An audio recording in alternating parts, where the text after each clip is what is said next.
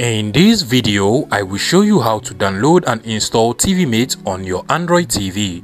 Now, over here I have a Sony Android TV, but it doesn't matter the brand or size of Android TV you have. By the end of this video, you should be able to download and install the TiviMate IPTV player on any Android TV you have. Now, first things first, you have to make sure that your Android TV is actually connected to the internet, and once that is done, one thing you have to note is that the TiviMate IPTV player app is already available on the Google Play Store of your Android TV. So basically, if you come over to the app section from the top of the TV, you just want to go ahead and open up the Google Play Store. There is basically no need for you to start sideloading the app again into the TV. And once the Google Play Store opens, head over to the search icon at the top of the TV. Now come over to this input field, then go ahead and search for TiviMate. So go ahead and start typing TiviMate.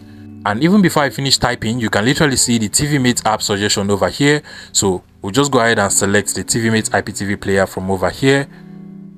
Now click on the install button and then give the TV some few seconds to download and install the TiviMate IPTV player app into your TV.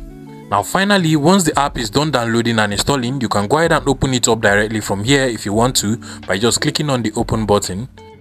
And just like so, we now have the TiviMate IPTV player app running smoothly on our Android TV.